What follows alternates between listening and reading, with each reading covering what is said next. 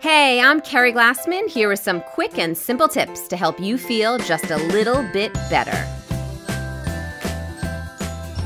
Parents and prospective parents, this one's for you. How often do you sit down for a family meal? Even though it may feel like too often, once you prepare the meal and coerce your family to get to the table, chances are it's actually not often enough. There's a growing body of research lending credence to the idea that sitting down for dinner is super important for your child's development. A Columbia University study found that teenagers who eat dinner with their families at least 5 times per week are more likely to get better grades in school and are less likely to end up with substance abuse problems. According to a Harvard study, family dinners are one of the most important events for children as they develop language skills. Who knew that complaining about green beans was such an important developmental touchstone? And eating home-cooked meals is better for you and your family's health as well.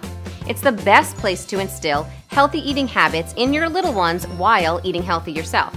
So remember, home-cooked meals are good for your family mentally as well as physically, and raising a healthy family is just another way you can feel a little bit better.